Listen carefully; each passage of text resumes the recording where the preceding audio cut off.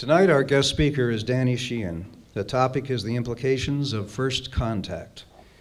Daniel P. Sheehan is a Harvard-trained attorney who over the last 40 years has taken on cases and causes to expose injustice, protected fundamental rights, and articulate his vision of humanity's future. Mr. Sheehan has, like so many of us, been fascinated by questions related to UFOs and ETs for decades. In 2001, Danny Sheehan was a legal advisor to the Disclosure Project, when 20 U.S. officials provided sworn testimony to congressional staff on ET and UFO phenomena. He represented Dr. John Mack when he was brought before an academic tribunal at Harvard after the publication of his book, Abduction, in 1994, in an attempt to interfere with his research into UFOs and abductions. Danny Sheehan has been a speaker at the International UFO Congress, which many of you, I'm sure, have attended 5 times. Mr. Sheehan believes that we are on the verge of a new era, which will be ushered in initially by breakthroughs in quantum physics, and which will commence in earnest when first outright contact occurs, either on Earth or off-world. He has thought at length about the philosophical and public policy implications of first contact and will share his provocative conclusions with us tonight. Let's give a warm MUFON Orange County welcome to Danny Sheehan.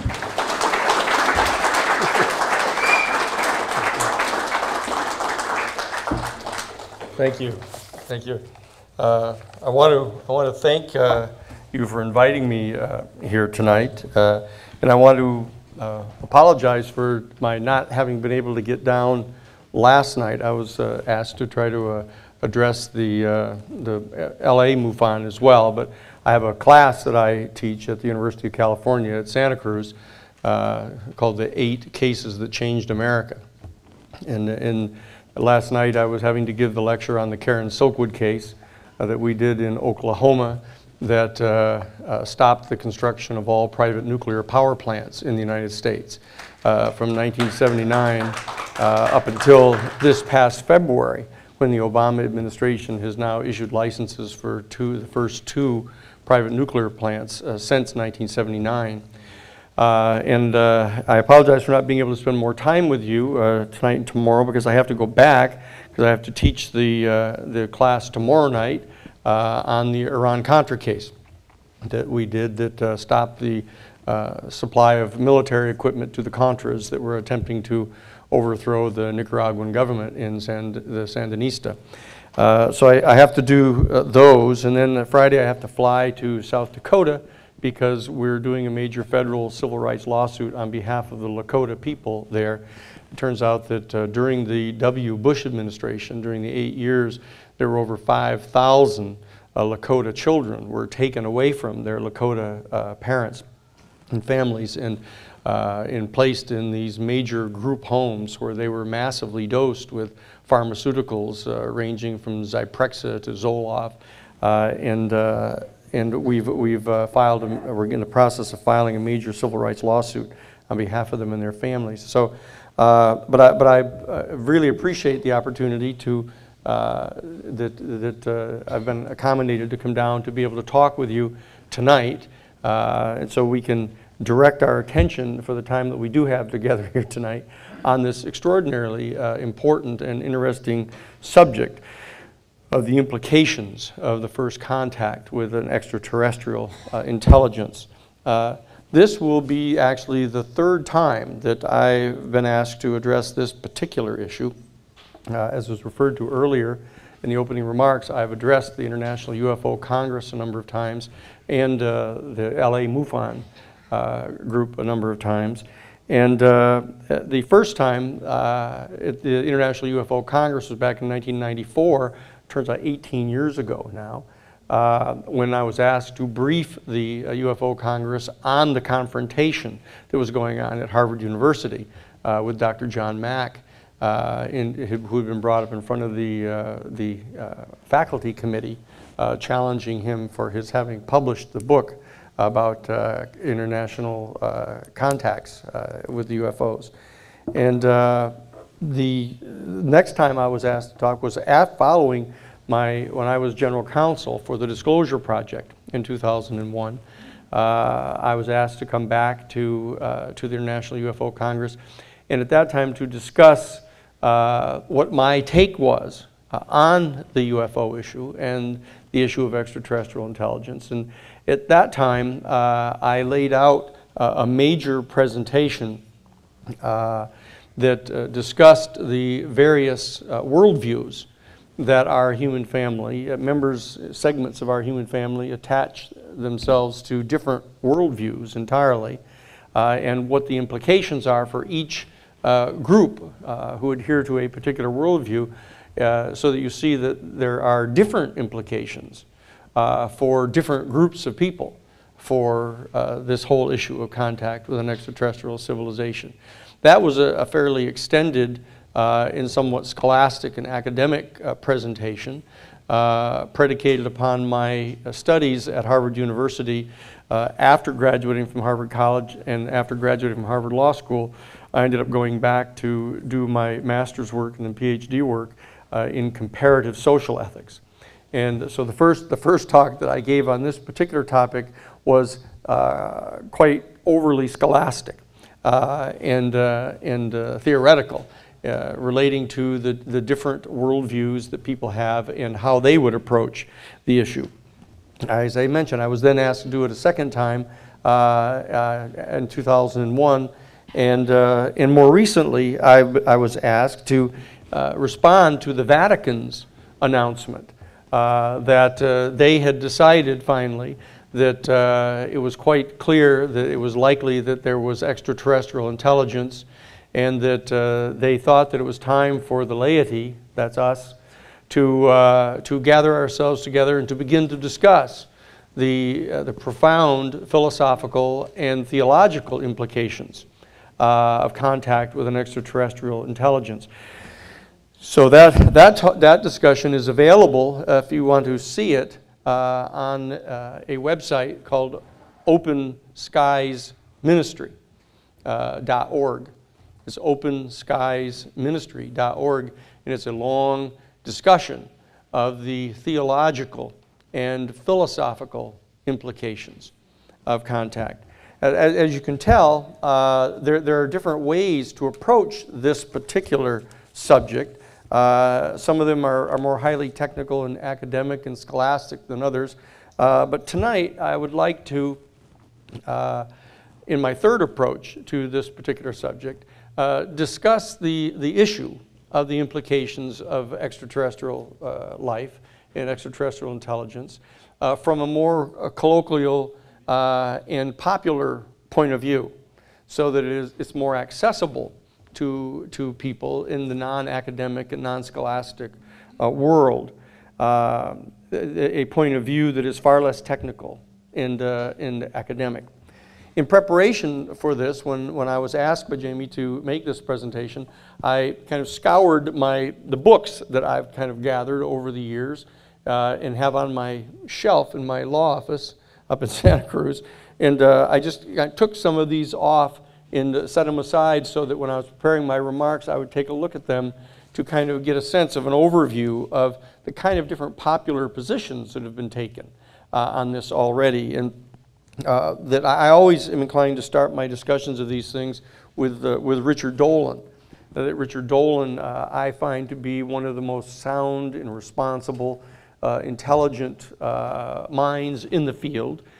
And so that when one looks at his very well-known 2-volume series of UFOs and the national security state, you come to see a very detailed presentation of all the different types of encounters that have been had, the type of response that the military has had, the efforts that have been made to suppress press information about this, etc. And you come to see that it's perceived as a national security issue by the military and the intelligence communities.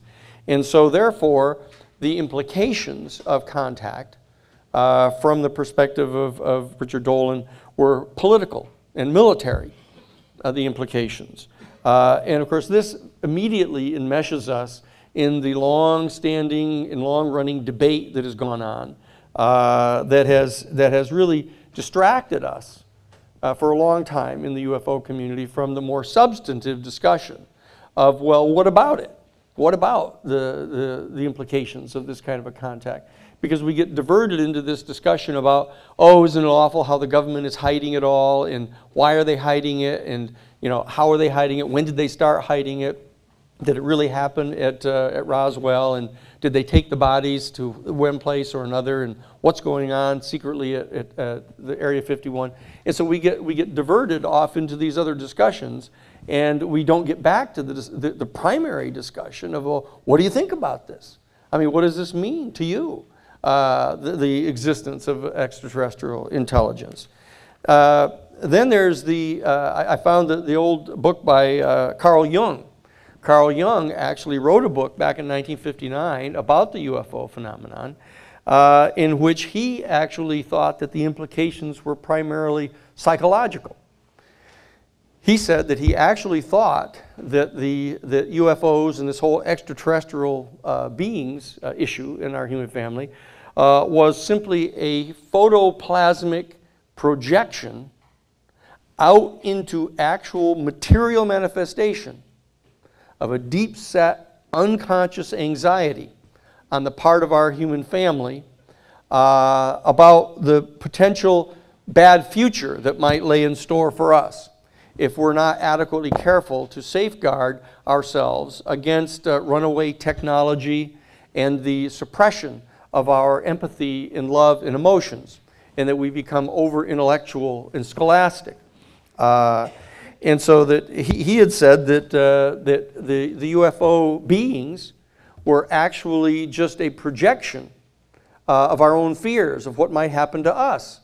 That's how we might look. We get atrophied from the lack of exercise because we've allowed technology to do all of our work for us, and that our heads get really big because of the intellectual activity. And so that he thought that the implications were primarily psychological, and implied that while these phenomena were real, that they were really the actual product of a collective projection of our own unconscious. So the implications of this phenomenon, in his opinion, were primarily psychological. Then, of course, you have the entire school of thought that actually translates the mere anxiety that was identified by Carl Jung into a full-blown fear of the UFO phenomenon. Bryce Zabel majors in this. Bryce Zabel was the creator of Dark Skies on television, and was the co-author of the book After Disclosure, AD After Disclosure. Unfortunately, he kind of dragged Richard Dolan into working on this book with him. But it reviews things. Bryce Zabel is primarily responsible for the saying that, in trying to set forth a series of potential answers as to what the UFO people, might be after. Ask questions like, do they want our DNA? Are they after us as food to eat us? Are they after our souls, trying to drain our souls? Or are they trying to take our world away from us? You see, he ranges over one bad option after another here, and it's all playing out this kind of full-blown fear of the UFO phenomenon. It portends the end of all true religion, has massively adverse economic consequences, the collapse of our economy, all of the governments would be totally discredited, and it would generate a devastating psychological effect upon our human family. And that's that whole school of thought. And then there are others who believe that this would actually break out into full-scale warfare between us as human beings and the extraterrestrial civilization. It's not just a national security problem. It's not just a source of anxiety. It's not even just a source of fear and potential collapse in the face of the discovery, but in fact that it would generate a full-scale military conflict. In these people, for example, the Church of Scientology. In fact, L. Ron Hubbard, the author of Battlefield Earth and others, actually transmuted his own particular early science fiction writing work into a full-scale delusion, into actually believing that the Earth was being attacked by a reptilian culture, and that they had overthrown governments and that were walking around running the Earth. And that it's going to be required that we actually engage in warfare against them, openly advocating it. And there are others that are of that particular strain. You know about David Icke and others that have postulated that whole reptilian horror that is going on. Then on the extreme opposite end of the spectrum, of course, you have, I found this really terrific quote from Nikola Tesla back in 1931 on a front page Time magazine article. In July 30th of 1931, he said, "I think that nothing could be more important than interplanetary communication and contact. It will certainly happen someday, and the certainty that there are other sentient, intelligent beings in our universe, working, suffering, struggling, just like ourselves, will produce a magic effect on mankind, one that will form the foundation of a new universal brotherhood that will last as long as humanity itself."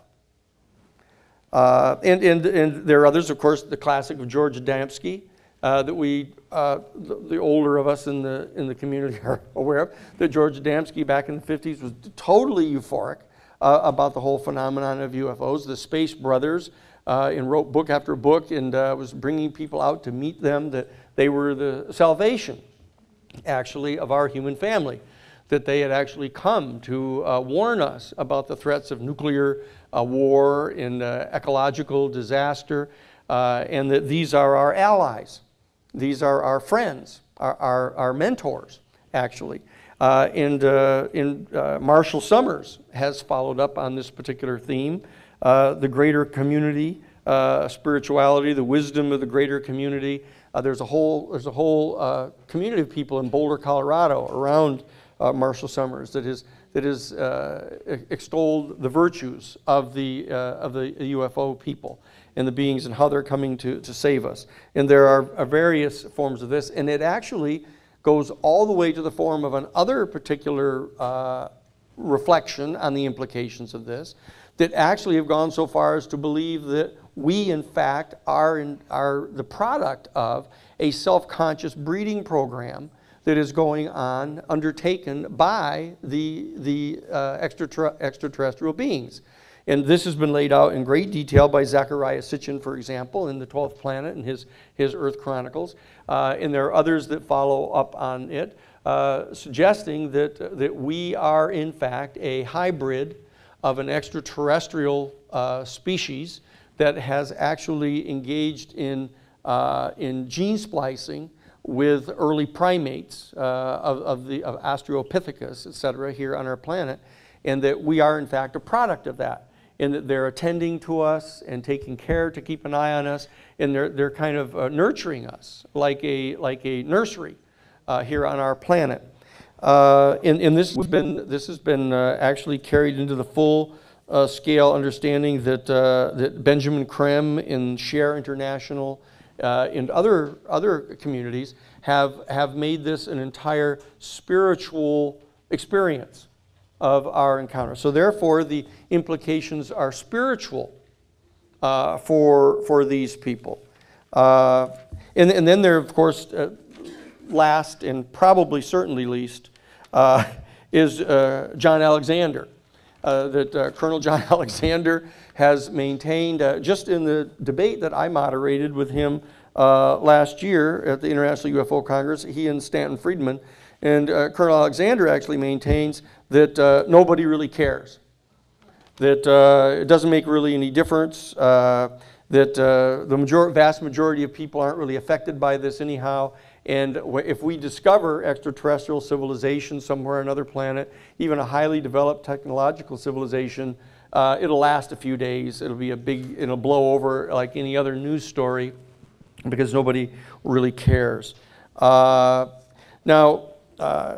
reviewing these kind of more popular takes on and perspectives on the implications of contact with an extraterrestrial civilization, I find those are, those are extremely different than the kind of highly technological and academic discussion that I've had in the past.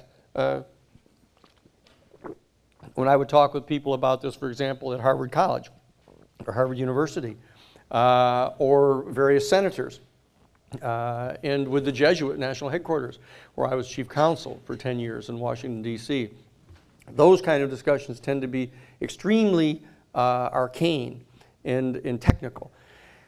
So that this is very different. So the approach that I would like to take this evening to kind of stimulate the conversation among us is the approach that was taken basically back in 1990 in a book that you may or may not have seen. It won the 1990 Hugo Award for nonfiction writing, and it's called The World Beyond the Hill, Science Fiction and the Human Quest for Transcendence, by Alexei and Corey Pension.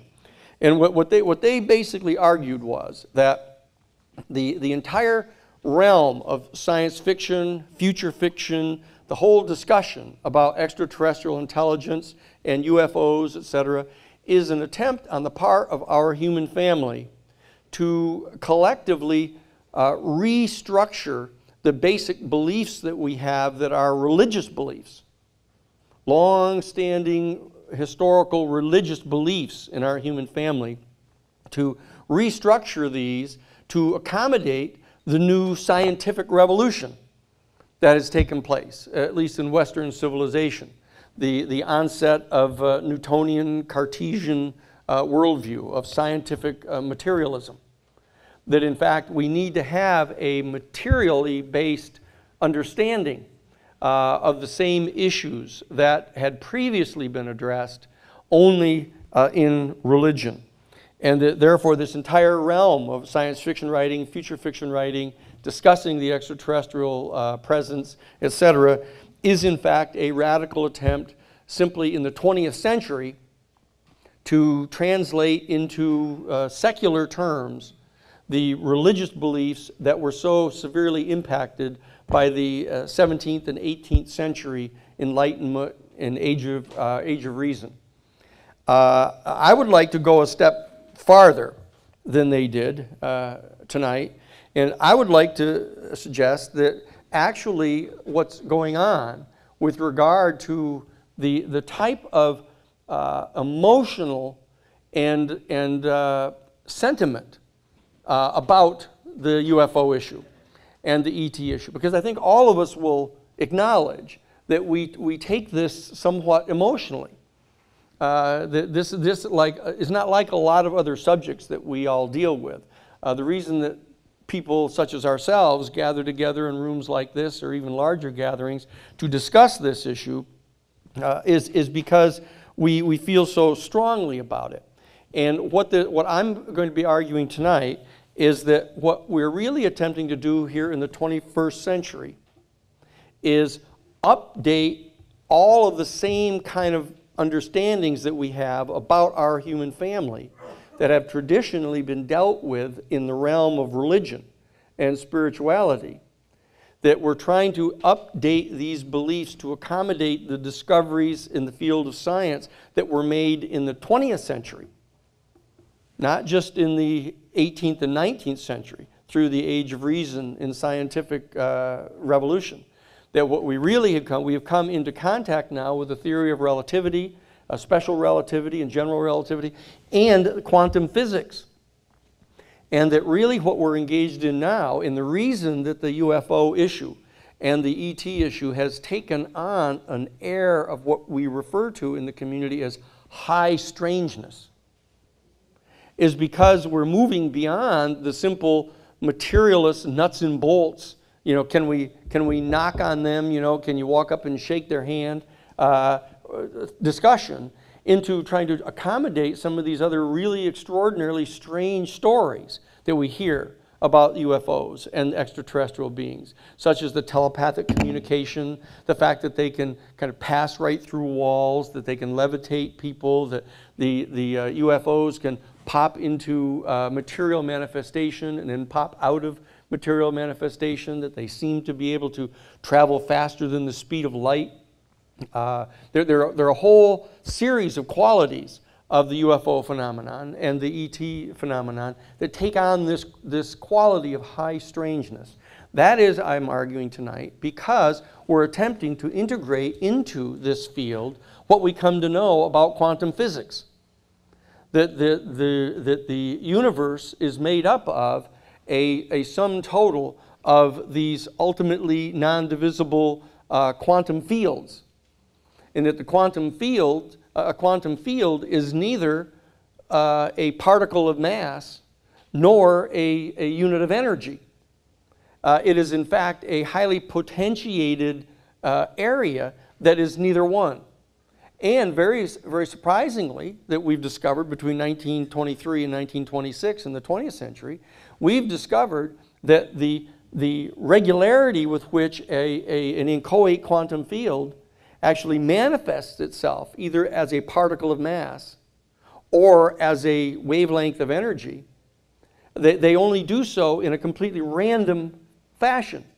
There's no predictable pattern pursuant to which they manifest as one or the other, until human intention actually comes into the equation. And that when, in fact, human intention is directed to an inchoate quantum field, willing that inchoate quantum field to manifest itself in the form of a particle of mass, or for that matter, as a wavelength of energy, that inchoate quantum field will, in fact, so manifest to a statistically significant degree beyond random. Now that is one of those things that was discovered back between 1923 and 1926. And another thing that was discovered was that if in fact you take one of these inchoate quantum fields and you break it and split it, and you accelerate the portion of the particle into opposite directions at the speed of light, and you actually direct human intentionality toward it, you can turn it away from its straight line that it would otherwise be traveling at, unencumbered. And very interestingly, shockingly interestingly, when you do that to one of the particles traveling away at the speed of light, and it moves out of a straight trajectory, the other half of it, moving in the other direction at the speed of light, will do so too. So what does that mean? That was just stunning to people when they discovered this. And it began to cause them to believe that not only can human intention have an effect faster than the speed of light, but that in fact there seems to be a unified field within which every single indivisible inchoate quantum field actually exists inside a unified field where they are attracted to every other one. And so that we began to get a whole series of observations in the 20th century through our scientific community that began to cause us to challenge the basic assumptions of the Newtonian, Cartesian, scientific, materialist worldview, which had previously unseated the religious world.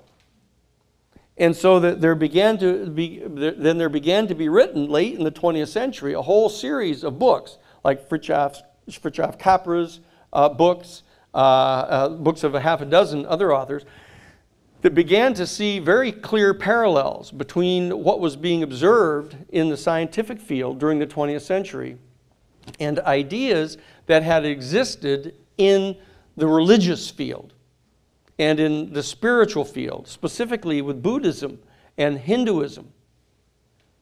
And so that this began to become the focus of attention toward the end of the 20th century. And so here we now find ourselves in the 21st century, attempting to integrate some of these scientific discoveries into the belief systems that we had from a strictly religious background. Because rather than jettison all of the old beliefs that we have from our childhood and training in religious communities, whether they be Christian or Jewish or Islamic or Buddhist or any of the others, that there's a tendency for us to hold on to those beliefs and to try to reconfigure them in some way that remain consistent with our scientific knowledge.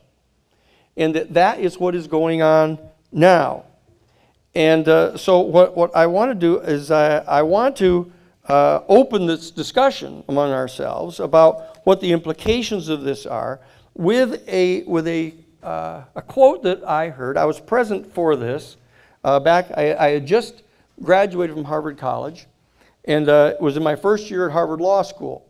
And we received word over at the law school that Crane Brinton, who was the 45-year chairman of the Department of Intellectual History at Harvard University, was going to be delivering his final lecture at Harvard University. And he had been asked to speak to the point of what the single most important idea was that he had ever encountered in his entire career of studying the intellectual history of our human family. And this is what he said. He gathered that they had to move his class from his normal classroom into Lowell Hall because hundreds and hundreds of people came from all around the world to be present for this last lecture. And I was in the last all-male class at Harvard University. So all of these guys all these people were men. Actually, had come from all around the world that had been in Crane Brinton's classes down over the past 45 years. And so we all gathered in Lowell Hall, and he got up in front and he said, I've been asked to address this question of what the single most important idea is that I've encountered in my entire career of studying the intellectual history of the human family. He said, I'm very clear that it is this. He said, I believe that the greatest minds in the human family have come to share the belief that our human family is standing on the very brink of the next step in our biological evolution. And that we are going to be evolving into a new species that is going to be as distinct from Homo sapien as Homo sapien was distinct from Homo erectus. He said, and that I believe that the greatest minds in our human family have come to conclude that the manner in which this evolution is going to be taking place is going to be the development of a particular new faculty. A faculty like seeing or hearing. A faculty by means of which we will each be able to directly, experientially encounter the unitive phenomenon that bonds every single ultimately irreducible integer of matter in the entire physical universe into one single unified harmonic whole. And that by means of this experience, each individual is going to be able to intuitively understand what conduct on the part of human beings, both individually and collectively, is either harmonious with or disharmonious to the natural order of the universe. And then he turned, remember this was in 1968, December 19th of 1968 at Harvard College, and he turned to the audience and he said, and I think that's why so many of you young men refused to go fight in this war in Vietnam. And he closed his book and he walked away and never spoke another word about it. And so that while it may not be immediately obvious why this particular statement on his part is so important to the subject matter tonight, I want to point out that I believe that it is, and that it is directly pertinent, because I believe that if we come to discover that there are indeed many other worlds, many other planets, circling many different stars, the planets that are inhabited by life. If we discover that that life is simply, single cell bacteria, we're not going to be terribly excited about that. A lot of the scientists may be terribly excited about that, but if that were the extent of it, and there was some bacteria on distant planets somewhere, that in and of itself is not going to be really earth-shaking. On the other hand, if we were to discover that there was actually on some other planets plant life that was living plant life beyond just simple single-cell bacteria, that would be more exciting. And it would have potentially different impact on us. But still, in all, some planets with some flowers on it, or plants, is not going to cause a major impact upon the daily lives of average people. But if we, in fact, took a next step and we discovered that there were some planets that actually had, for example, insect life, small bugs and insects and stuff on the planet, it would make us even more interested than just the plants on some other planet. And if we discovered that there were even higher forms of life on some other planet still elsewhere, that was like small reptiles, or a fish, microfish, or even small rodents, we start to get more excited and start to have a bit more impact. But you can see why this is. It isn't because there's rodents on Rhodesia or somewhere on some planet.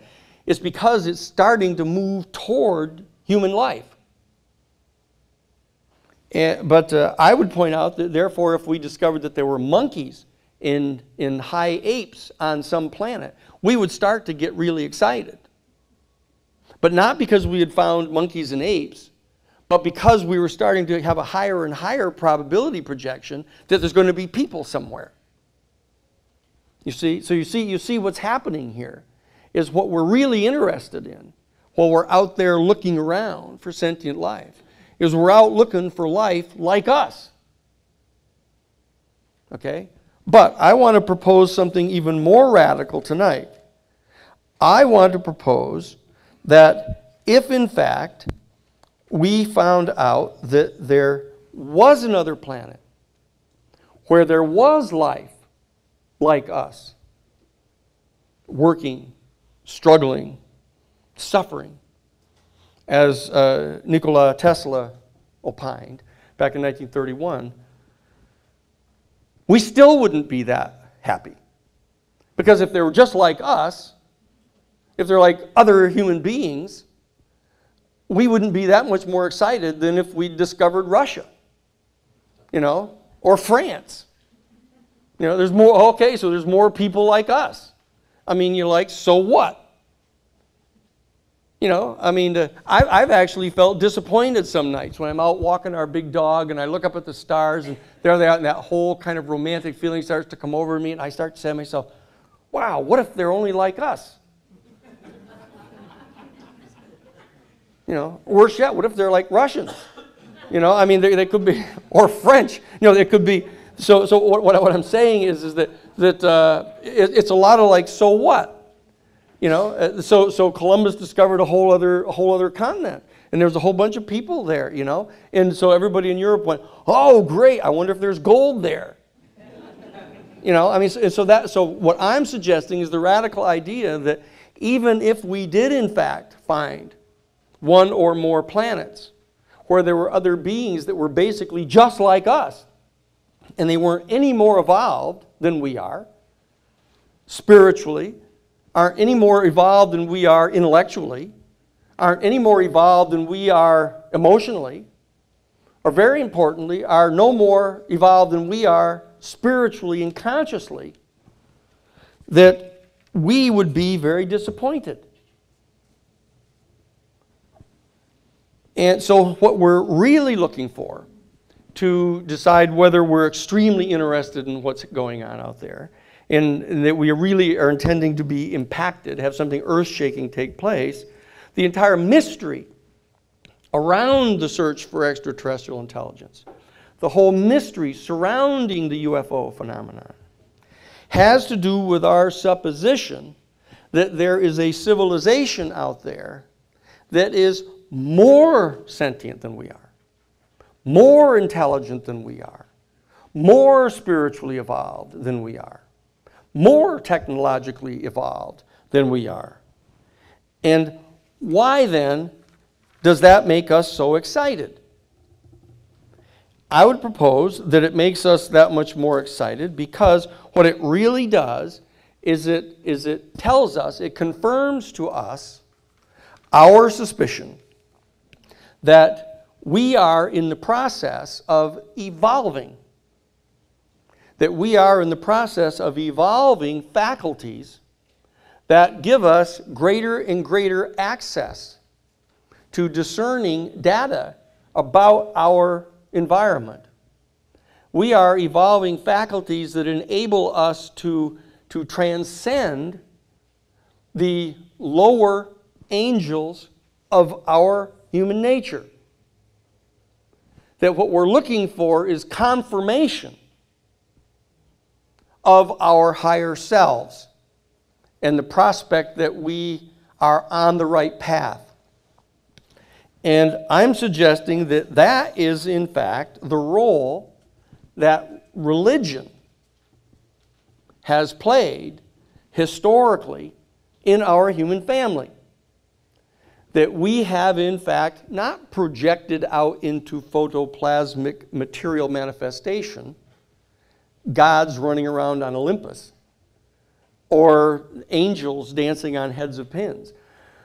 What we have been doing as a human family is we have been attempting to discern what we believe to be the higher angels of our nature and projecting them out onto mythical beings. And the problem is that rather than seeing them as full-blown manifestations of the higher angels of our own nature and using them to motivate ourselves to move toward that type of evolution, what we've done is we've dropped back and worshiped them as something other than ourselves, something categorically distinct from ourselves. And that we have then gotten into trying to get them to tell us what to do. Rather than coming to understand that the task at hand is for us to be able to develop these type of faculties and to be able to discern for ourselves what it is that we're supposed to do. What type of conduct, both collective or individual, is actually harmonious with the natural order of being in the universe. This is the task at hand for our human family. And we are looking for allies in that quest. We are seeking other beings who may have already succeeded in that teleological progression of actually surviving to the point where they have evolved the higher angels of their nature. And so I'm suggesting that that is what we are engaged in doing, and that the compromise that the Catholic Church is engaged in at the present time of scrambling around trying to say, oh, look at on third thought, maybe there are beings in other planets, on other star systems. Let's get with it. Let's get organized to figure out what this is all about. But while they're doing that, what's going on inside the Catholic Church, for example, is there is a radical reevaluation going on inside the Catholic Church that is represented, for example, by Pierre Teilhard de Chardin. Pierre Teilhard de Chardin is a Jesuit priest who, in fact, had the audacity to suggest that Jesus of Nazareth was a biological mutation. That he actually had this faculty of discernment, of unitive consciousness, fully evolved. And like other biological mutations, if it manifests before its proper time, it is destroyed by its environment, which is not yet ready to accommodate this biological change. And that what he is suggesting is that Jesus of Nazareth and others like the Buddha, others like Lao Tzu, other prophets in the Hindu tradition and others are mutations, that there is a thing happening in the human family that is lifting up and bringing into full manifestation a new faculty that we have, by means of which we are able to directly and experientially link into a unified field,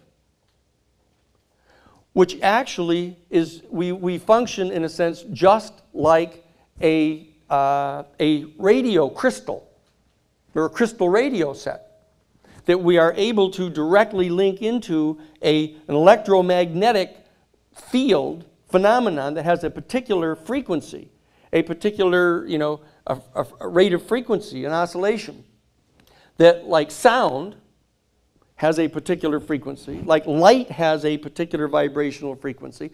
What we have done as life on our planet is we have evolved in a tractor force manner. We have evolved faculties which are able to directly and experientially encounter that particular electromagnetic frequency. And we don't think about it. We don't reflect upon it. What we do is we experience it. That's what distinguishes a faculty, that it just directly experiences it.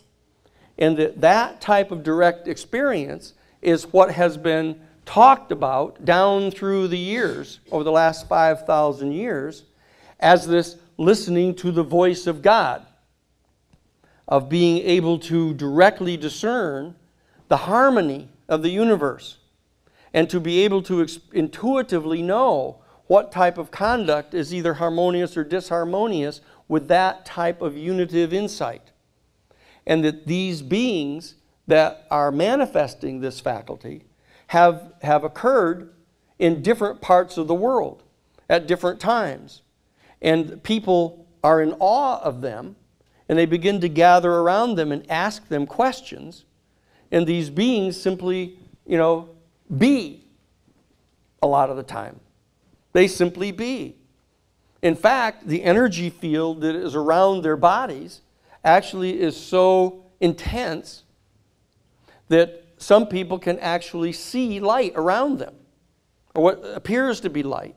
That there's an energy field around them that appears to function as the intermediary between this electromagnetic field that bonds every unit of matter in the universe together into a whole, and their internal sensory systems. And that this is the faculty which Crane Brinton believes is the faculty that is evolving in us teleologically, and that will, in fact, when it comes into full manifestation, distinguish us as the next evolutionary step in our biological evolution. And so what we're looking at and we're looking for in the universe is other beings that have been generated by the natural forces of our universe, and they have been generated and they have risen up and they are moving teleologically toward a fuller and fuller manifestation with more and more of these faculties. And so that the reason that we're so fascinated with these ETs is not because they're going to be just like us, not just because they're struggling and working every day and coming to no greater insights than those that we've come to. I mean, how exciting is that going to be? We're looking for something more. We're anticipating something more from these beings. And that is I'm suggesting, is the actual driver for the emotion, for the kind of romantic mysterium et tremendum that surrounds the quest for extraterrestrial intelligence, that surrounds the UFO phenomenon. So that when we see these extraordinarily interesting things happening with the UFO vehicles, like manifesting and unmanifesting and traveling faster than anything we've ever seen and turning a 90-degree angle and all these kind of things, we go, oh boy, there it is. There it is. Look, there are beings around that have figured this stuff out. And so we get really excited. Okay? And so I'm suggesting that is what is surrounding the excitement about our movement. And I am suggesting that this is something that we ought to be conscious about, and that we ought to then look back to our own particular religious traditions and understand that this kind of intuitive understanding that our human family has of the importance of this evolutionary process and of the special nature of some of these beings that has been hijacked by crasser beings who surround those people and try to lay claim to their specialness and have set up institutions and then try to, in fact, govern other people by dint of the authority of these kind of special beings. You know, we should not allow our desire to jettison that particular bathwater to stop us from recognizing the true baby that is our human family and what it is that is going on here. And so I would suggest that the implication, the most profound implications with regard to our search for extraterrestrial intelligence are in fact evolutionary, as distinct from simply psychological or military or political or economic, that they are evolutionary. And that is what is going on.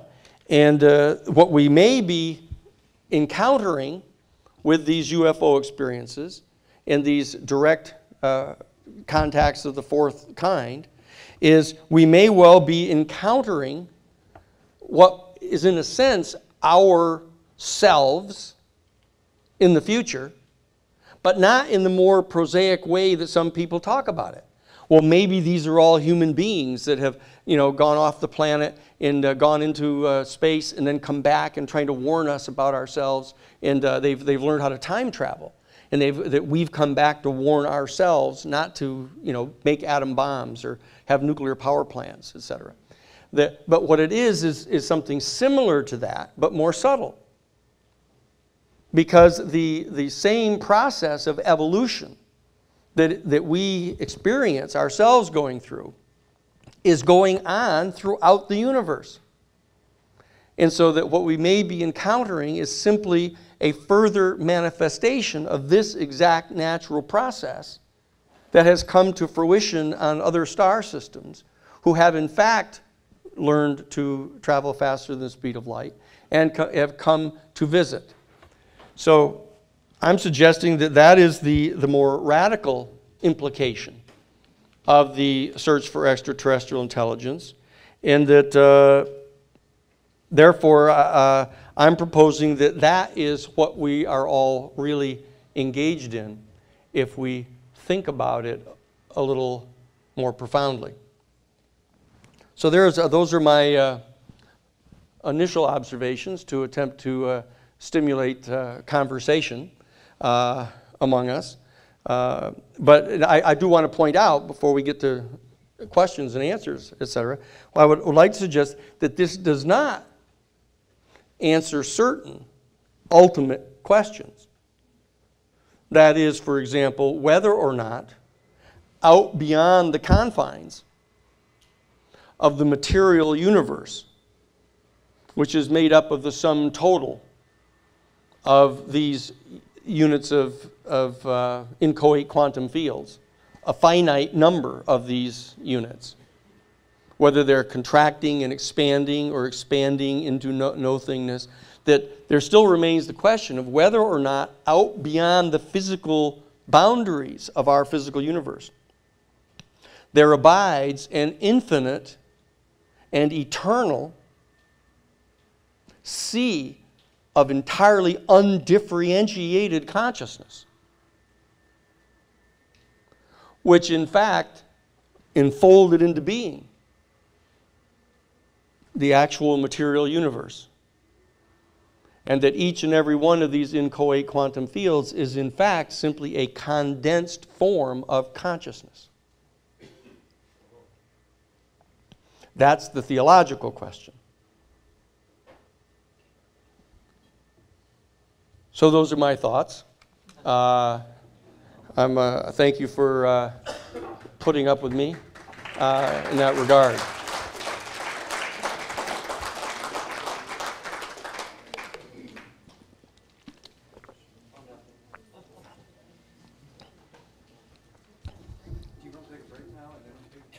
Sure. This was right at 9 o'clock. I figured just we get to 9 and.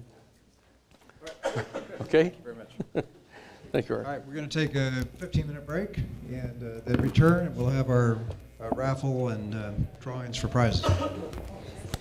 Is because there's, if anybody asks any of the more technical questions about, what kind of different worldviews are there, it's a lot less interesting than I think the subject that we have in front of us now.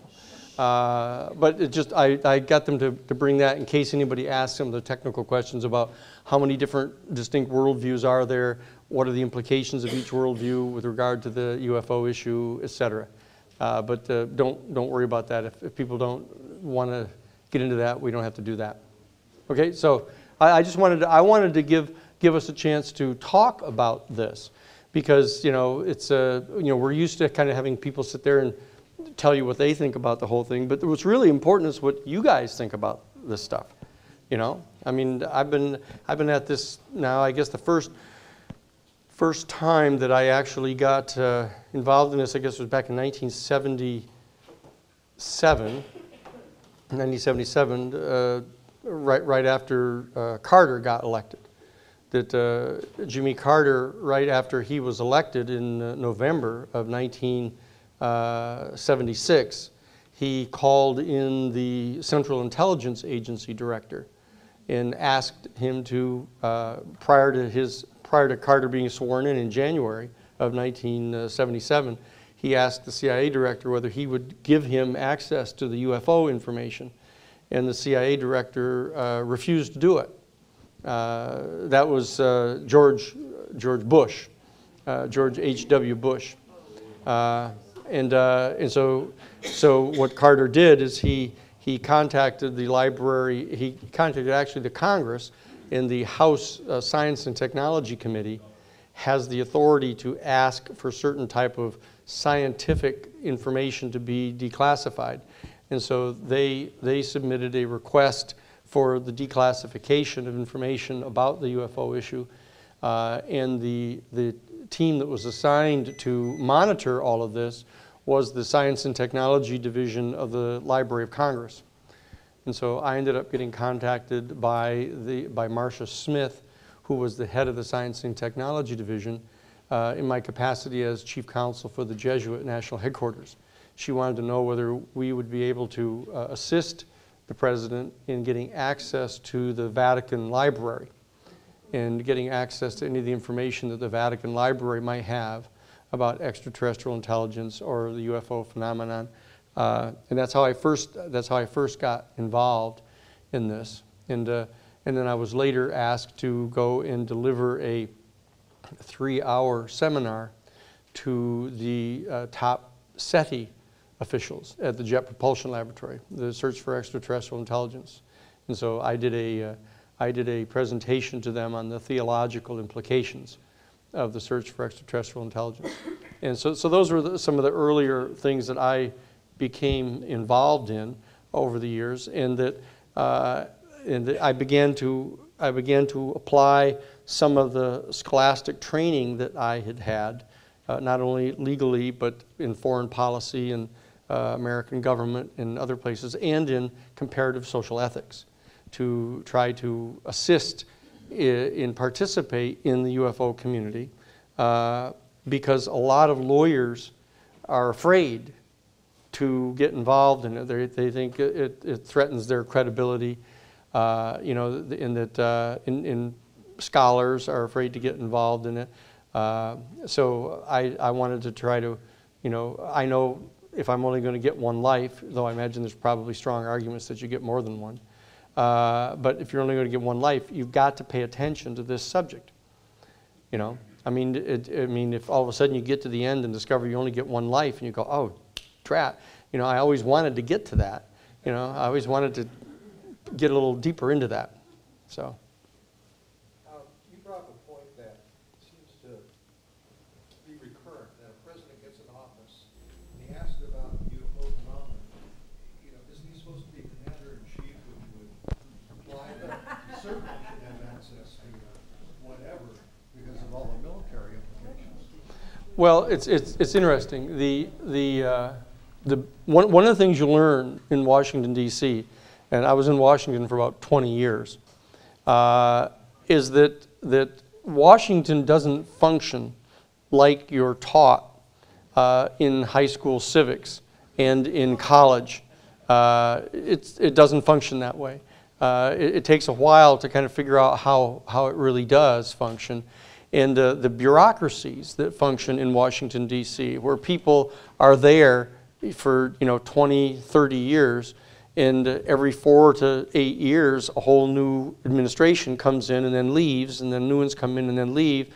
And so a lot of the bureaucracies just basically hold on to the woodwork. And no matter what the new administration asks for or tells them to do, or has a mandate from the electorate to get done, the bureaucracy just dig in their heels and won't do it. And so then the question arises, what is the president going to do about that? And if he starts firing people, then then they sue him, and and there's all kinds of stuff going on. So that they're constantly trying to figure out. I'll give you an example. I was out in Iowa back in 2008. I happened to have run the primary in a quarter of the state of Iowa for John Edwards back before we knew. And John was in fact the most progressive of the Democratic candidates that were actually out there campaigning. And as we waged our way into the campaign, I ended up going to meet with Barack Obama, and I had 3 meetings with him actually. The first meeting, I was talking to him about the probabilities that either John Edwards was going to be the nominee, and that Obama was going to be the vice president, or Obama might get the nomination and John would be his vice president. And I said that there's a certain number of areas that you have policy positions on that are just terrible, and like this private nuclear power, for example. I know you come from Illinois, and they've got 11 nuclear power plants in Illinois, and I know that the company that owns them is the 4th largest contributor to your senatorial campaign. I know all that, but you're not running for the Senate again. You're running for the presidency, and the National Democratic Party. I said, this is the 5th major campaign that I've been involved in, and let me tell you that as chief counsel in the Karen Silkwood case, that won the largest civil judgment in the entire history of the United States against, and in this case against the private nuclear industry, and as chief counsel at 3 Mile Island, that stopped them from pumping all the radioactive effluents from that damaged nuclear facility into the Susquehanna River, which is what they were going to be doing, and the Nuclear Regulatory Commission had authorized them to do it. I said, you know, I know what the dangers of this private nuclear industry are, and that not only are they not able to build a safe nuclear reactor, but they're not able to dispose of the waste materials. And so he looked around, like this, there were several people in the room, and he looked at me and he said, look, he says, I'll tell you what I'll do. And he reached out and he put his hand on my arm, very kind of intimately. And he said, look, let me tell you what I'll do. He says, I will give you my personal word that I will not personally authorize the building, the licensing or the building of a single nuclear power plant until I am personally convinced that it can be operated safely and that the materials that it generates can be disposed of safely. And I looked at him and I said, well, neither one of those two things is ever going to happen. And he looked around and he said, well, then neither you nor I have anything to worry about, do we? That's what he said. And so I said to him, I said, that was very good. That was really very good. I said, but it doesn't really answer the question as to what percentage of the alternative energy budget you're going to squander by giving it to primarily the major petroleum corporations for them to try to build a safe nuclear reactor or to find a way of disposing of more nuclear waste. I said, so it doesn't answer what percentage of it you're going to squander. And he looked at me and said, what percentage do you have in mind? And I said, I don't have any percentage in mind. He said, call me when you do. Okay? So that gives you some idea of the lack of principle that kind of obtains in Washington, D.C. And Bob Fink one time said to me, Bob Fink was the chief investigator for Bella Abzug, for those of you who remember Bella. Bella was the congresswoman from New York that used to wear these big, 50-gallon hats and was just a tough hombre. And she chaired the House Subcommittee on Individual Rights of the House Judiciary Committee. And she seconded Bob Fink over to the Church Committee investigation when they were investigating the intelligence abuses, actually to the Pike Committee, which was the House committee that was the mirror committee to the Church Committee in the Senate. Anyway, so he knew all about this kind of stuff, and I was explaining to him how we had uncovered the evidence that the Central Intelligence Agency was smuggling heroin from Southeast Asia on Central Intelligence Agency planes and flying it out of there, and that they were getting a cut of the profits from Vang Pao, who was the major opium warlord in Laos. And he just smiled at me and he said, Dan, look, anybody who's so ignorant that they don't know that the CIA was smuggling heroin out of Southeast Asia to fund covert operations is too ignorant to function in Washington. He said, but anybody who is so naive as to try to tell the American people about that is too naive to succeed in Washington.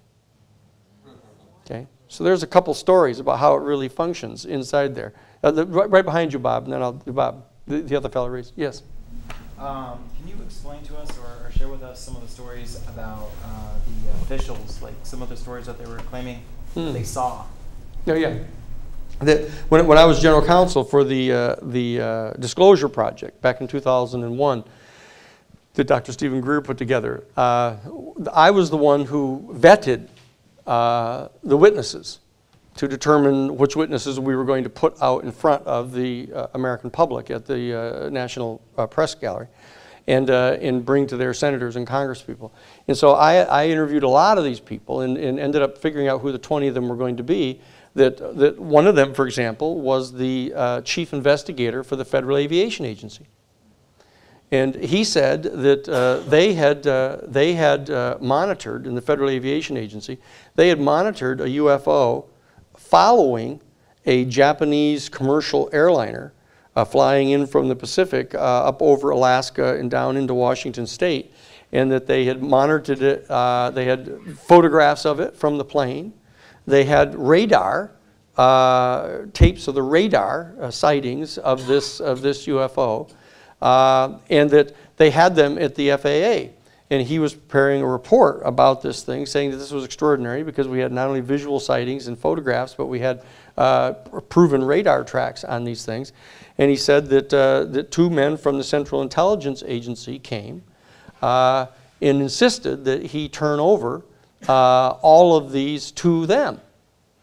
And that he said they didn't have any authority to do that. And he told them that they would have to come back with an authorization from the president. And they left, and so this fellow made copies of the radar and the photographs and stuff, and got all the names of the people that had eyewitnessed this thing. And then these two guys came back and said they didn't need authorization from the president, that the director of the agency had said to turn this stuff over, or else he would be considered a threat to the national security of the country. And so they turned over all the originals, and he kept the copies. And so he had them all this time until he retired, and that he wanted to know what to do with them. So I interviewed him, and I said, well, what you do is you get up in front of the national television, and you tell them. And then we'll take you to your United States Senator, and you tell him. And then I'll bring you to your congressman, and you tell him too. Okay? And then there were the colonel and the captain, whom you heard about, Andrus and Bob, their names are, that were the colonel and captain in charge of the Nike Zeus missile site up in Montana back in, I think, 1964, when a major, well, Bob was telling about it first, the captain. He was down in the silo where this big missile site was.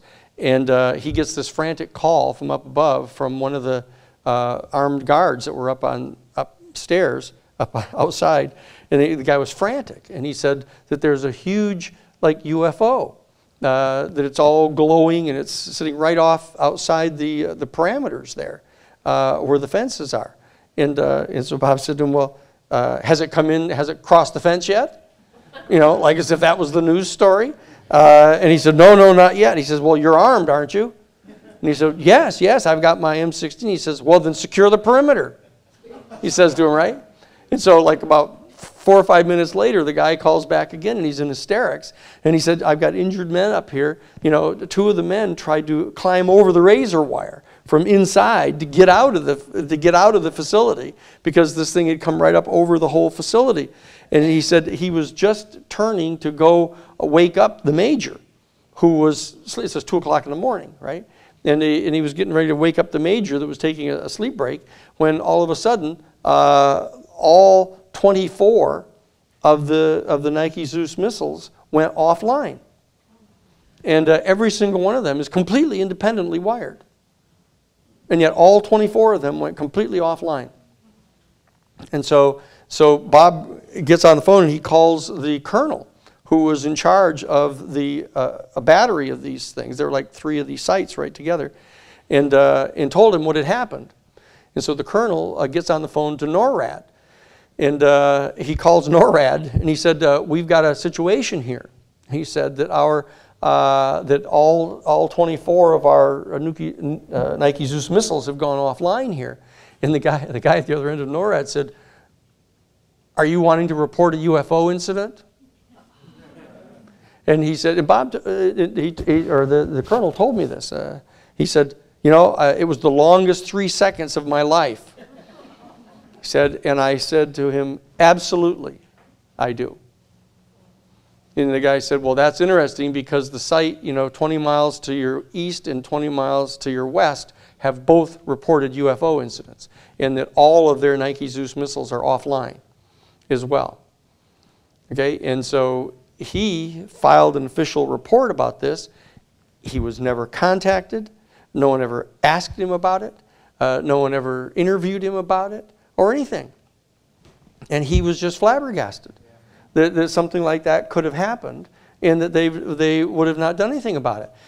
And so I interviewed him, and I had him testify at the National Press Club. I had him make his presentation. And then I took him over to meet with his congressman, okay, from Ohio. I had him come and meet his congressman. So we go into the meeting with his congressman, we sit down, and he tells the whole story to his congressman. The congressman says, look, I want to make it clear that I believe you. I believe you, but you have to be very, very careful about this subject. He said, there are a number of us here on the Hill who take this all very seriously, but there aren't enough of us. And that this would destroy our political career if we went public with this, that they would turn on us and they would destroy us politically. He said, but I want you to be assured that I believe what you're saying, I take it very seriously, and I will talk about this with my other colleagues here who take this seriously. And we turned and walked out of his office, and I remember we were coming out of the congressional office building in the Rayburn building, and we stood on the steps, and he's standing here on my left, and we look across the road, and here's the United States Capitol building, right next to where the House offices are. And he looks over at the Capitol building like this, and this is a full bird colonel in the Air Force, and he starts to cry. And he said, you know, I always dreamed for like 20 years, I dreamed that this day would come when I would get to come and tell my congressman about this. But of course, nobody did anything. Nobody did anything. And it reminded me of the story when we found out about all the Iran-Contra stuff, and that I went to meet with one of the fellows who was he was the guy who worked for the House Judiciary Committee. He's the guy who actually interviewed the Alexander Butterfield, who told him about the existence of the recording system in Nixon's Oval Office. And this fellow that I went to talk to, I laid out all the stuff we had about Iran-Contra, and he said, this is remarkable, this is fantastic, but I'm going to have to confirm this. And he did. He went and talked to Cy Hirsch and some other people that confirmed what we were saying was true. And he said, I'm going to go talk to Peter Rodino. I'm going to go talk to Peter Rodino. He's the chairman of the Judiciary Committee still. They're the ones that are in charge of doing impeachment resolutions, and this information that you're revealing about the cocaine smuggling, the weapons smuggling in violation of the Boland Amendment and all that are clearly impeachable offenses for Reagan and Bush and Ed Meese and others. He said, and so I'm going to go tell Peter Rodino about this, and he'll put together a special task force, which I'll head up, and we'll get these guys impeached. So he leaves. And I'm waiting 2 days, 3 days. I don't hear anything from him. So I call over to the National Security Archives where he was, and I talk to Tom Blanton, who's his deputy. And I say, Tom, what's the story? I haven't heard anything back. And he says, look, come on over here and let's talk. So I come over there, and he reports to me that the fellow that I was talking to had gone to talk to Peter Rodino, and Rodino had said to him, he said, after he related to him all the stuff that was going on, the cocaine smuggling, the assassination program, all the illegal weapons shipments and stuff, including the sale of tow missiles to the Hezbollah. We tell him all this stuff, and he tells all this to Peter Rodino, and Peter Rodino, the chairman of the House Judiciary Committee, that has constitutional responsibility for impeachment resolutions, he turns to this fellow and he says, my God, this is horrible. He said, why, he said, I've been for years, I've been telling my constituents and stuff. I said, that, look, if you don't like the way that the American government is being run, you ought to write a letter to your congressman. And he said, and if the congressman doesn't do what you want them to do, you ought to vote for somebody else for your congressman. He said, but if what you're telling me is true, why then we haven't even been in charge. I'm not going to allow the Congress of the United States to investigate anything like that, he says to him. So that's the reality. Yeah, Bob and then Barbara. Yes, this may be a less political question. But I hope so. Right. It's pretty clear that the apparent hybridization program is focused on improving the race. And my question is, do you think that the plan is to improve their race with some of our skills, such as appreciation of music and sense of humor, or do you think that the plan is to improve our race with their skills of telepathic communication? Actually, I can tell you based on all of the people that I've talked to about this thing, what my opinion is. And that is that neither one of those is true. That what they're doing is they're trying to develop a hybrid race or species that can live on a separate planet somewhere. They're attempting to retain valuable DNA and qualities of our human family in case we destroy ourselves. Because this issue of thermonuclear weapons is still very real. And the nuclear power plants. Each one of these 103 nuclear power plants in the United States has massive amounts of radioactive waste materials that are all stored right on their own facility. And in a number of them, for example, San Onofre and Diablo Canyon, are right on earthquake zones, earthquake faults. And with the inevitable global warming and rising of the sea levels, there are numerous nuclear power plants that will be underwater. Like the Fukuyama just got hit with a wave and then it receded. But if they go completely underwater, I mean, that is going to completely contaminate the ocean waters, kill off all the plankton at the top of the food chain, and then the food chain dies all the way on down. And with the melting of the polar ice caps, which we hear reports on every single day, that the desalinization of the salt water in the ocean through the melting of the polar ice caps reduces the salinization levels of the sea, and therefore the density of the sea decreases, and therefore the underwater currents start rising to the surface and dissipating, and it destroys the entire temperate zone on the planet, which is dependent upon the flow of these underwater currents and stuff. I mean, the people know this, and yet they keep right on doing it. And it's all of them, Republican and Democrat alike. Those are no serious distinctions. And so that there's in my opinion, there is a longer range program going on here to salvage some of the DNA and stuff of our human family, and to prepare another planet where these hybrid people can go and be a new species. Barbara? Yeah, well, several minutes ago you mentioned, talking to, I think you were saying you were talking to one of the congressmen, and Yeah. you said we can't bring out this information or they will destroy us, come and get us. Yeah, that was Dennis Kucinich. So do you have any idea who are the they who will come? Yeah, the they. I do. I have a very specific opinion about the they. It's complex. It's gone on over a period of time. But there's so much that people don't know about what's really gone on.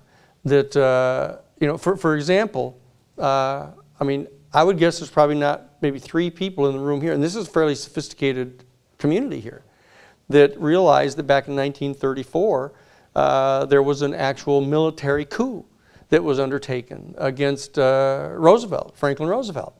That it was planned carefully. The DuPonts were involved in it. The same people that organized the Foreign Military Expeditionary Force that was sent down into Nicaragua to overthrow the Democratic government in Nicaragua were all involved in it. George Herbert Walker, for example. The George Herbert Walker of George Herbert Walker Bush fame, the grandfather, who was the chairman of the board of Brown Brothers Investment Corporation, that that they were represented. It's a long story. They were represented. Brown Brothers formed Brown Brothers Harriman, and George Herbert Walker retired from being the CEO of Brown Brothers, went on and established a major bank in New York City with a branch in the Netherlands, which became the primary source of funding for Adolf Hitler and the rise of the fascist state in Germany as the bulwark against Bolshevism in Europe. And that there were all kinds of people that involved in putting their money into that bank to have it go to them. That involved the DuPonts, involved the J.P. Morgan, involved Henry Luce, and all that crowd of people. And they have always disagreed with the basic thesis of the American Constitution, that somehow the regular people are authorized to govern ourselves. They've never agreed with that. They've always thought, in a kind of a more European sense, that there was an aristocracy that really was authorized to govern They are the rulers of the realm, these people. And they have progeny. They've gone down through the years, and that they were very, very prominent prior to World War II. I mean, we need to remember that, like, following World War I, you know, in 1917, between 1917 and 1920, there was a major commission set up in the Middle East after World War I, chaired by Winston Churchill, who was the Secretary for Colonial Affairs of England. And they had a commission of 22 people, 21 men and 1 woman, that actually sat down and drew the boundaries for the countries of the Middle East, and created, you know, Lebanon and Saudi Arabia, and decided who the royal families would be that would govern each one of those places. So this whole big, you know, Arab Spring that we've heard about here over the last year and 18 months, you know, almost all of those leaders that got put in are the direct descendants of the ones that were put in by the Western Allied powers, you know, governing those areas.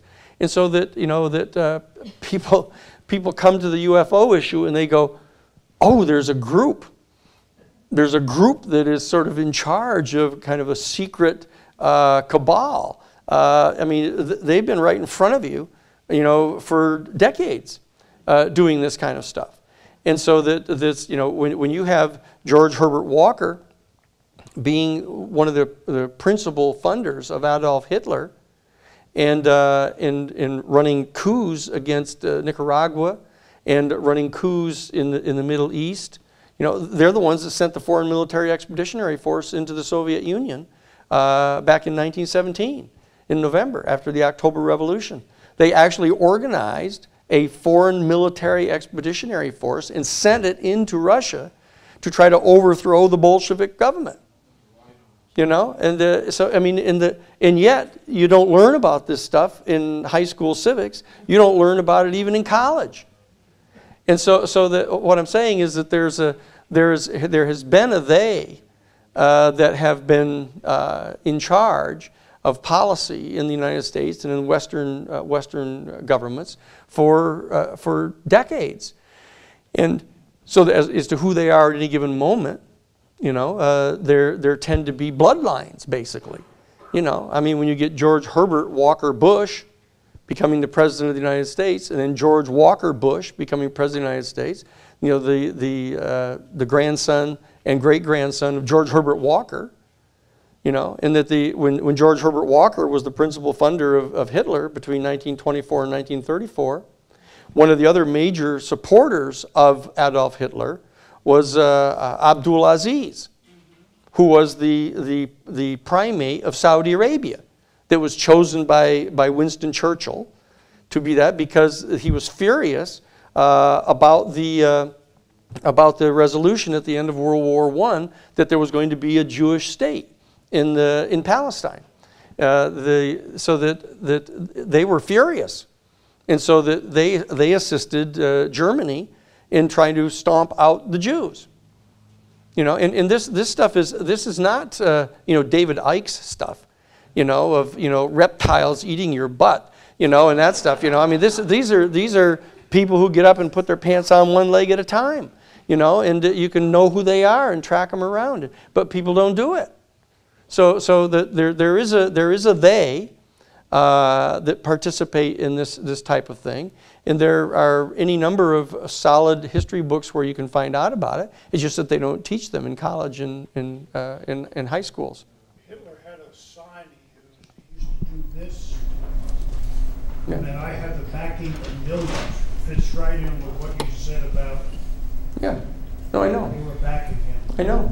So when he threatened to kill the Brits at Dunkirk, they said, "No, you let him go, or we're taking the money away. You might let him go." Mm-hmm. No, that's a. Just a quick question. Yes. I have to make an assumption about you, but my assumption is that early on in your career, you were either a true skeptic, a true believer, or just curious. My question is, if you were a true skeptic at one point, did you ever become a true believer, and what are the circumstances behind that? I've always been a true believer. A true believer. I've never been a skeptic, you know, because I didn't believe the bullshit to begin with. So I didn't start going, oh, gee, what a surprise, you know. What it was is that I guess there's a pattern that happened here. That when my father had been seriously injured, he was a World War II veteran. He was injured in the Battle of Salerno, actually right after the Battle of Salerno. And he came back home early from the war. And so I was born I was actually born 3 days after, before Franklin Roosevelt died. I'm actually one of the youngest people you'll ever meet who was alive while Roosevelt was president. You know, my father was totally destroyed by the war, became a complete alcoholic, you know, shell shock and battle fatigue and all the other aphorisms they used to refer to it. But the bottom line is that because of that, he became a total alcoholic, and my mother and father separated when I was 12 years old. And I got sent to live with an aunt and uncle, and they lived in this beautiful little town up in northern New York, up by Lake George, New York, total pastoral setting. You know, I got to do absolutely everything in the world.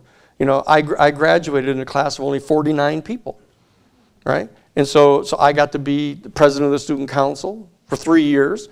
I got to be in all the school plays. I got to be the captain of all the football teams, and I got to do all that stuff. So I believed that everything was great, and I believed that I learned about the Constitution, and I said, this is a great idea about people all governing ourselves. That's a terrific idea. And when I got up to being in college, and for example, I was taking foreign policy from Henry Kissinger, and at Harvard College.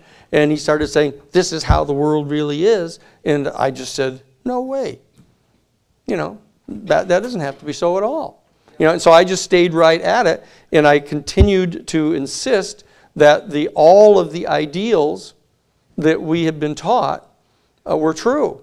And just a brief side, that I guess the best example of this is, it's a little bit sidebar, but Antigone. If you've ever heard of the story of Antigone, it's an ancient Greek story that Sophocles wrote the original Antigone.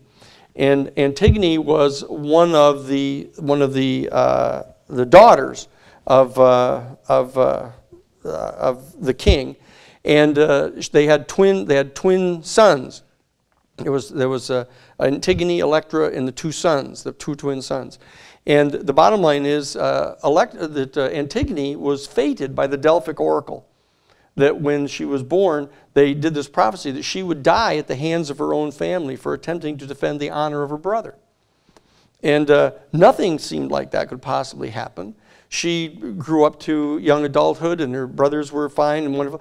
And what happened is that because the two twin brothers were born, when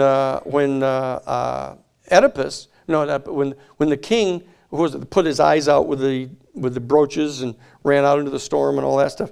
Anyway, the two brothers were not yet 18 years old, and so they weren't old enough to rule. So their uncle Creon, their paternal uncle, was the guardian until they became of age, of 18. And the decision was that because they were twins, that the one that was born first would rule for a year, and then he would stand down. And then the one that was born second of the twins would rule for a year, and then he would stand down, and they would do this. Well, what happened, obviously, when they got to be 18, the first brother that was born first became king. When it got to the end of the year, he didn't think it was such a good idea, right? And so he insisted upon staying in charge. And so the younger brother went to the city fathers and said, what's the story here? We had a clear agreement that I was good. And they said, well, you know, the tradition is, you know, that actually it is the eldest son is the one that gets to be king. And he was older than you by a whole minute. And they went through this whole routine, and they told him to kiss off, you know. And so he got really upset, and he went out and he organized all the peasants and then the barbarians outside of the gates of the city of Thebes, and he led them in an attack against the city of Thebes. And the two twin brothers met in personal combat out in front of the 7th gate of Thebes, and they slew each other.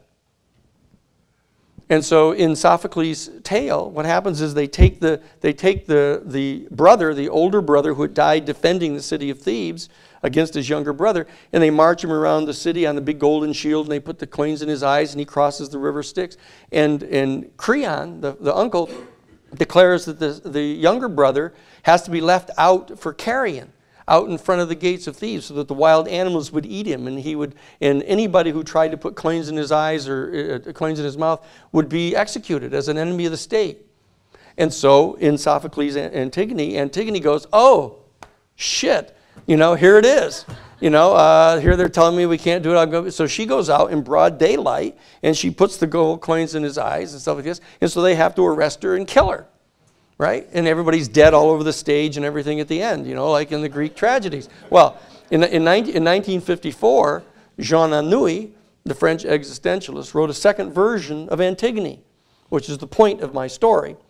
And he wrote the whole, everything happens just exactly the same, except they all get to that point, and then there's this famous scene where Antigone is deciding she's going to go out and put the gold coins in the eyes of her brother and bury him with some dirt.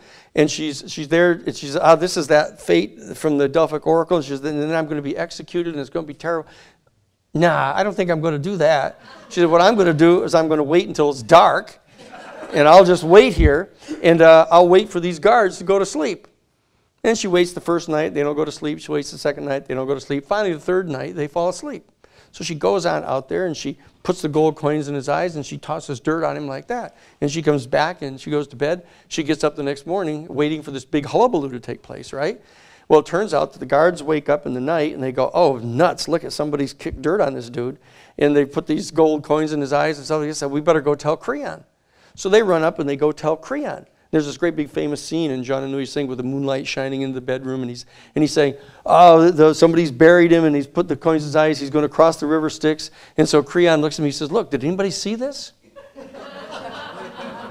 And they said, no, nobody saw it. So, well, then go out and unbury him, and take the coins and keep the coins yourself, and don't tell anybody about this, right? So they go, okay. And the next morning, there's Antigone waiting for this big explosion to take place, and nothing happens. And she goes out and looks, and there he is, all unburied, with no coins in his eyes and stuff. So she goes, oh, drat, I better do this again. So she waits the next night, they don't fall asleep. The next night, they don't fall asleep. Finally, the third night, they fall asleep. She goes back out, puts the gold coins in, and kicks dirt on him, right? And they wake up and catch her. And they grab her, and she's got this hood on, and they drag her all the way up into the bedchambers of Creon, and the big moonlight is shining in, and they throw her into this place, say, here's the culprit, we've caught the person, that we have to execute the person. He throws back her hood, and it's Antigone. He goes, oh, Antigone, oh, what are you doing, well, this is crazy, I've told you that you can't do this. And she said, well, I've been fated by the Delphic Oracle. And he says, well, wait, stop this, did anybody see this happen? And they say, no, nobody said, go out and take the gold coins and keep them and put the dirt back on this dude, or off this dude. Right? So now he's got Antigone in the room. He said, Antigone, look, I got to talk with you about something here. Look, there's no such thing as this Delphic Oracle stuff. All this hoopla about you being fated by the Delphic Oracle, none of that's true at all. And she says, yes, it is. Yes, it is. She says, and I've got to go do this. I'm fated. I've got to go do this. He says, no, look, wait a second. There's something else. There's something else I got to tell you.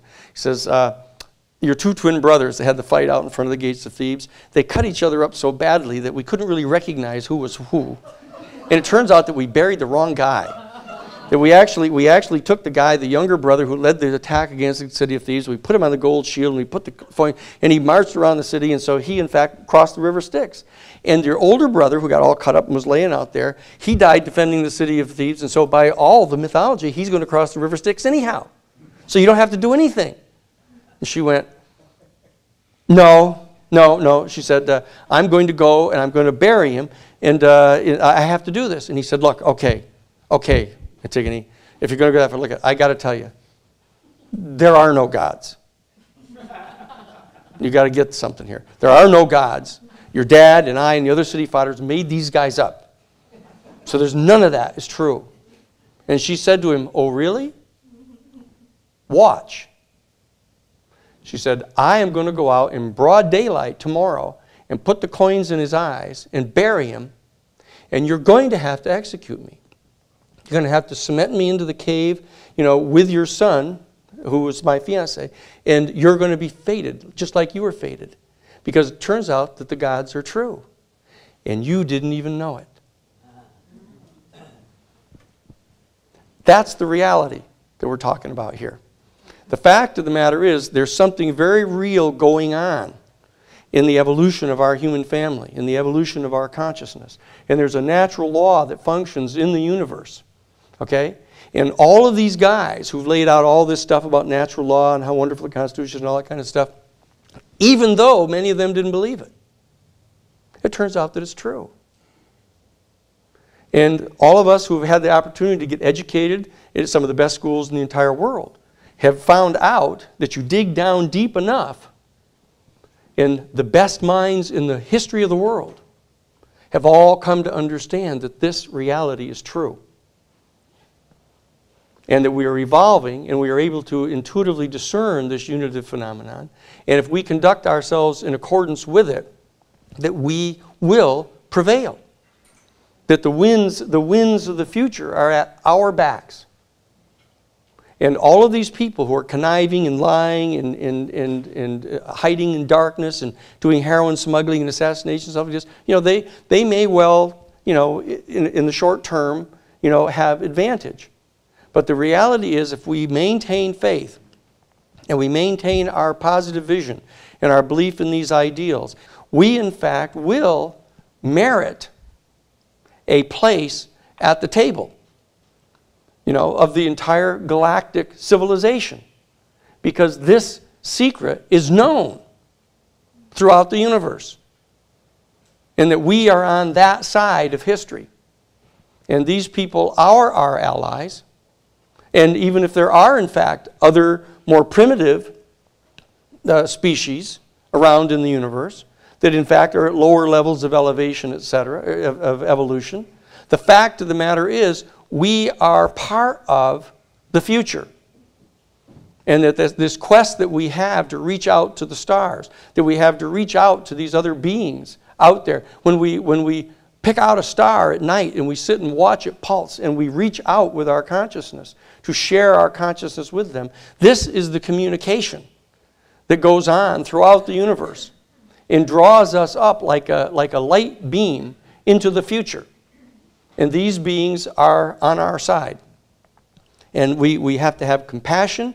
We have to have love for our fellow human beings. We have to have love and affection for all of our fellow sentient beings throughout the universe, and not allow ourselves to designate them as some ultimate other that we can kill or exercise violence against, etc. We have to organize and share our views with each other and with all of our sisters and brothers. And that is why one day, we will, in fact, rise to the state that we are capable of, and we will sit at that table somewhere, probably off this planet.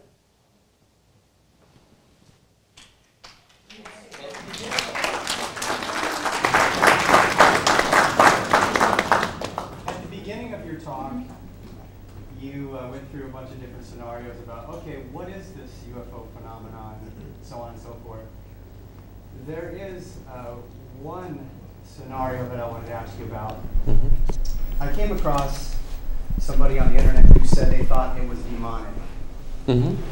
And wanted to ask you about that. What do you think of it as being a demonic thing? Yeah, I think that what this is all about, this theory of demons, etc., is in fact an attempt to anthropomorphize, actually, these lower chakra energy systems that we have in our body. If you study the Hindu traditions, etc., you'll know that we have these energy centers in our body, that there are 7 of them, primary ones, etc.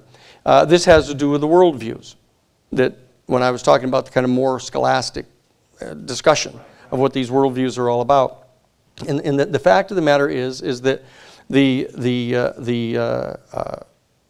the energy system that is at the base of our spine, which is symbolized by the red energy of the chakra, of the root chakra, is absolutely essential for the fullness of life, for the generation and the maintenance and the adherence to life, the will to live in an incarnated capacity. This is a long and deep theological issue, because the Manichaeists, of course, assumed that the entire state of incarnated being is fallen and sinful and that any sexual activity, any kind of self-assertion is completely wrong. And so that what they've done is they have caricaturized that type of energy. And so what they've done is they have projected it out into a type of drive on the part of an individual that is selfish and acquisitive and dominating and a whole series of other things that in fact are true. But it's only one of 7 different energy centers that we have.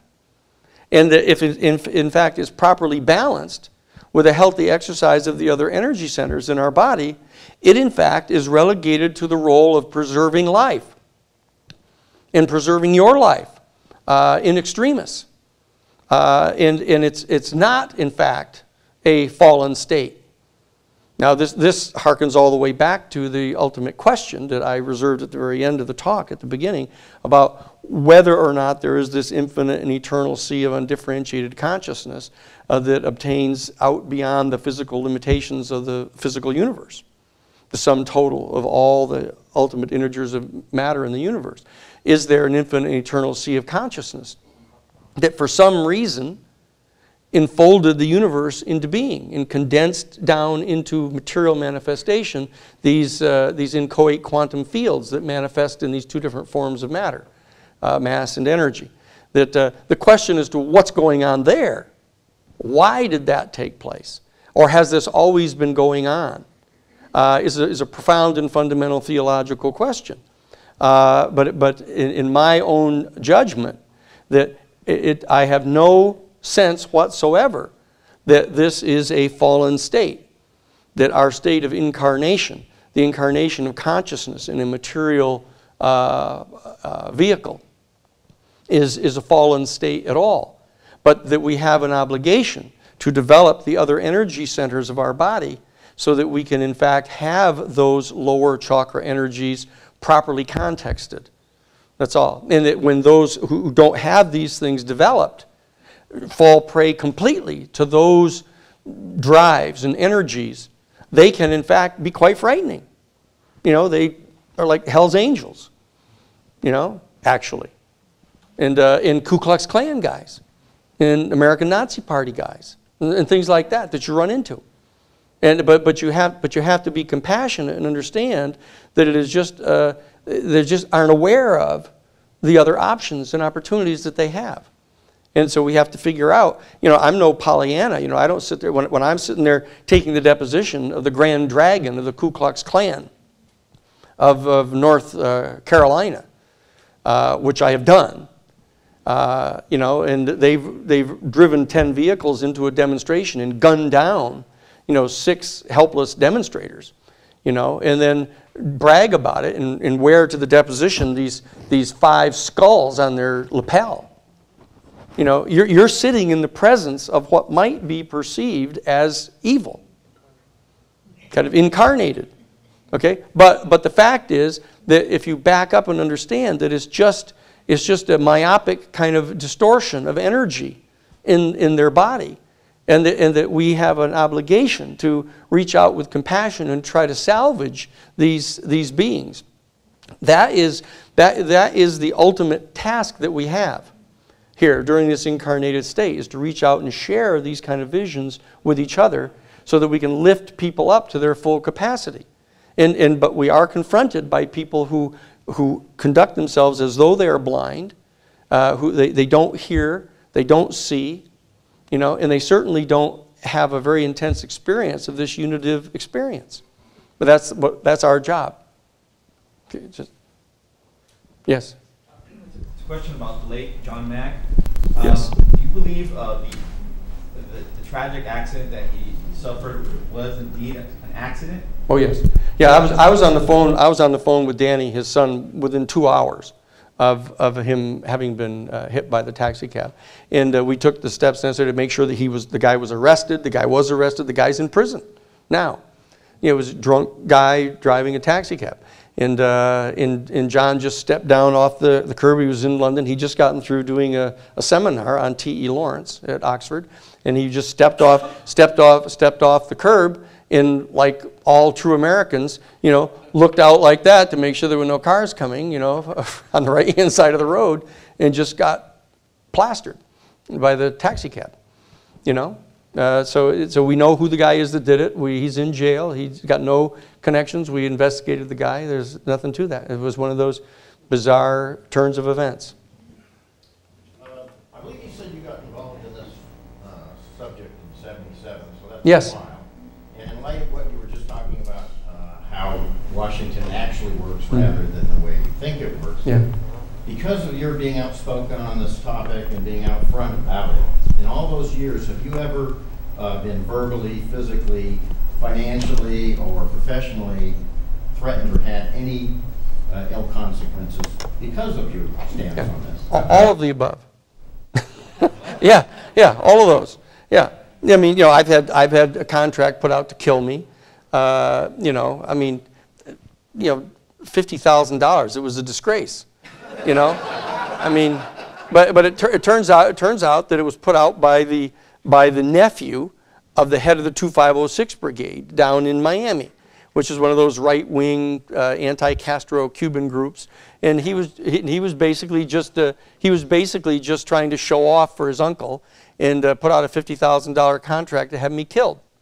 At which point, my chief of security, you know, found out about it, and went to visit the guy's house, and introduced himself, asking for him by his nom de guerre. And his wife went to and got him and brought him out, and so my guy just reached out and took his hand like that and said, "Hi," he said, "my name's Bill Taylor. I'm the chief of security for Dan Sheehan and the Christic Institute, and I know right where you live." And then turned around and walked away. And then it was off, and it was gone. You know, and I've been fired. Is it? Oh, did it go away? All right. Okay. All right. I don't want to. It's 10 o'clock, and we're not supposed to be going much past this. So let's do 1, 2, 3, 4, 5. Okay. And about two. It says. Okay. Eric says 2. About how much the presidents know and what's going on. Back in the 40s, when that crash at the 47 at Roswell. 47, Dorothy Kilgallen went there Yes. and investigated. Yep. And she came back and she kind of was hushed, but she became friends with Marilyn Monroe, and they both were trying to get information, and she was trying to get information from President Kennedy to see what he could find out. And I was wondering if that he was not allowed to go in to find this information. I was wondering if that might have been part of the reason he was assassinated. Well, there's an old story. Percy Foreman once told me. Percy Foreman was a big famous criminal defense attorney down in Texas. You know, big 6'7" guy that weighed like 300 pounds and was this great big bruiser guy. And he did more first-degree murder trials than anybody else in the country. And I've met most of the really top trial lawyers in the country, like Percy Foreman. I worked with F. Lee Bailey, was one of his partners at the law firm. I've done trials with Jerry Spence and others. And what Percy told me one time, he said, "Look, Dan, in murder cases, if a person has been murdered, most of the time they deserved it. And if they deserved it from one person, they usually deserved it from more than one." That's what he said. And in my analysis of the stuff, because I was in the office of F. Lee Bailey when we represented James McCord, the Watergate burglar that was the wiretap specialist, and we're the ones that got him to write the letter to Judge Sirica, blowing the whistle on Richard Nixon and the plumbers that led to the impeachment of Richard Nixon. And I know a great deal about what that was all about. And in fact, in short, since we have other people, we have to, that that the Watergate burglary was directly connected to the assassination of President Kennedy. And I know how it was and why it was, etc. And while there were a number of different people that might have wanted to kill President Kennedy, I happen to know precisely who did do it and how they did it and how they went about doing it, etc. And there are a mix of motives involved in the coalition of people that were involved in doing it. But to this date, I have no suspicion that it really involved the UFO issue. But I know what the other issues were that it did involve. What's your take on a breakaway civilization? I don't know. I always seek recourse to that old thing is that, you know, I don't get paid to guess.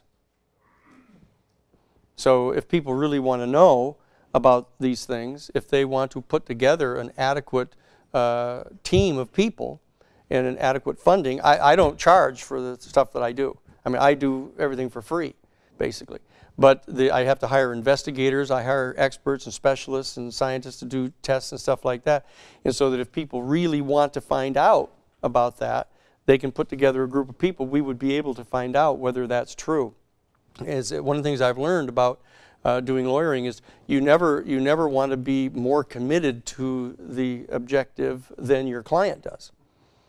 And so that if people who suspect that to be true, you know, want to just, you know, entertain themselves with the idea and kind of, you know, titillate themselves with it, they can do that. But if they really want to find out about it, that we can put together a team and find out about it.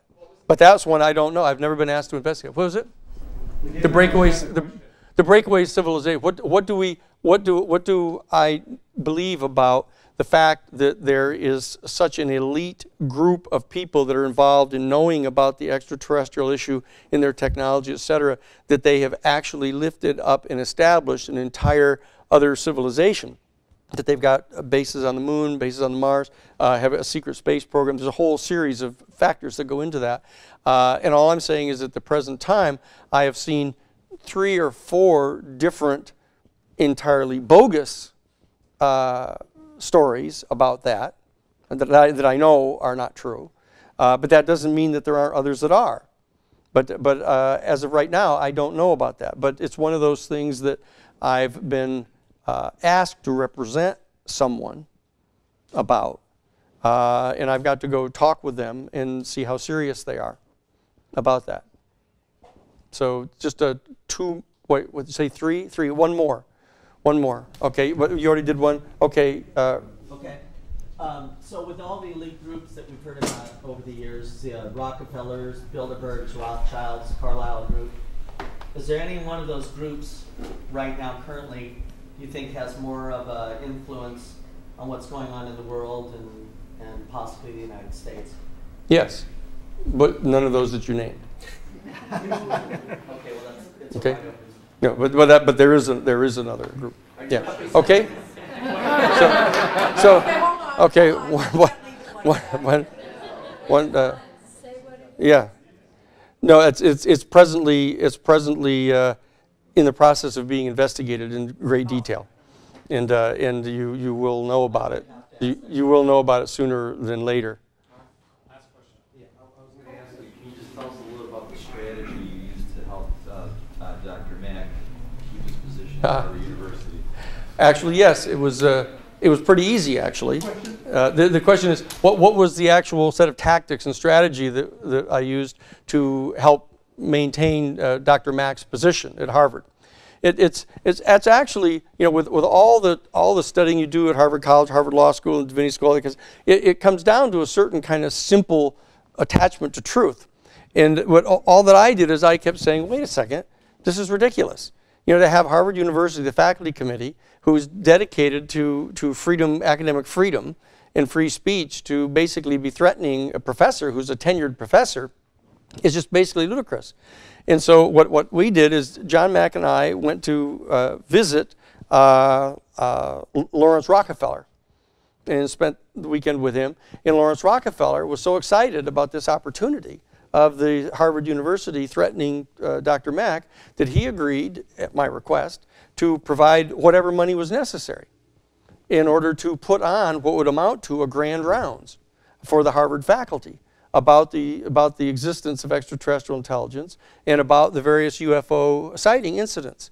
And so what I did is when we showed up at the next hearing, we came into the next hearing, we sat down, and what was his name? Dr. John, started with an R, but anyway, he was a urologist who was on the medical school faculty. He was chairing the committee. I thought that was very apt. And anyway, and so we come in and we sit down, and he says, okay, Dr. Mack, where we were questioning you before you got your counsel here, and I said, hold, excuse me. I said, look, I just got to ask, can you tell me exactly what it is that we're doing here? You know, this isn't an AAUP convened hearing, the Association of American University Professors, that actually can challenge tenure. You know, you don't have any, but you've got the dean of the medical school sitting here. You've got the general counsel for Harvard University. You've got 4 faculty members from the medical school.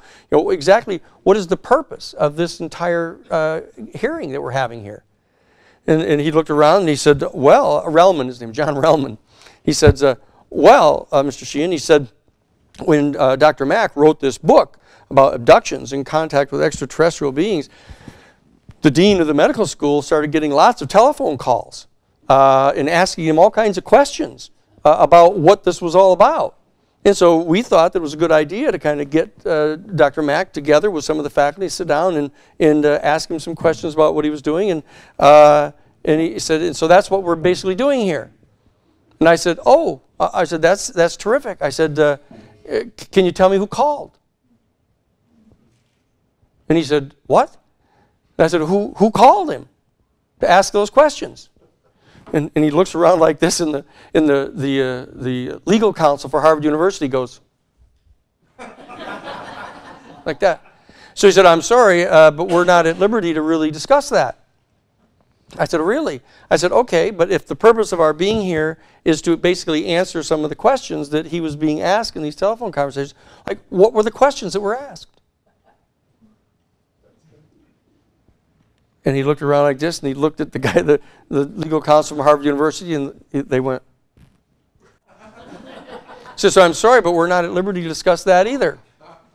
I said, really? I said, well, let me just ask you this. Can you tell me whether or not, in your judgment as the chair of this committee, that either one or both of the 2 factual questions that I'm going to identify here might come up and be the subject matter of these hearings? Number 1, whether or not extraterrestrial intelligence actually exists.